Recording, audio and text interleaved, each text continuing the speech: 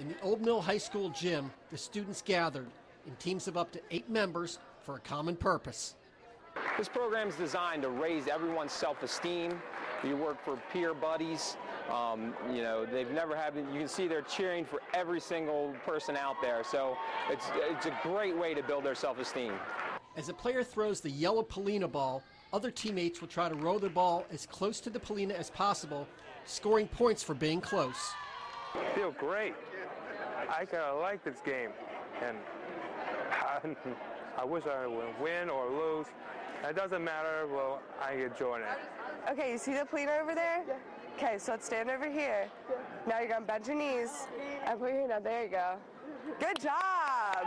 Look at it. Look at it. You did so good. For Allie Martin, volunteering to help the student athletes is very rewarding. I wanted to do this because I'm helping the kids, and they never really got the chance to play sports or anything, and I feel like this will give them the opportunity to do that, and it's a lot of fun to be with them.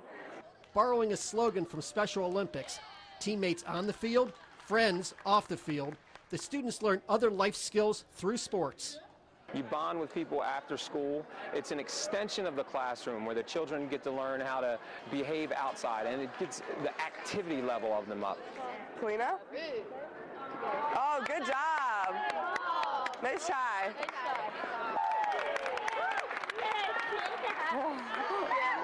Your turn, Alex. From the good sportsmanship to the ear-to-ear smiles to the hugs and kisses, all seem to be having a great time playing bocce ball. It's fun and cool. It's all about fun. We have practice. They get to cheer others on, see, and have time with their peers that they may not see during the school day or after school if it weren't for activities like this.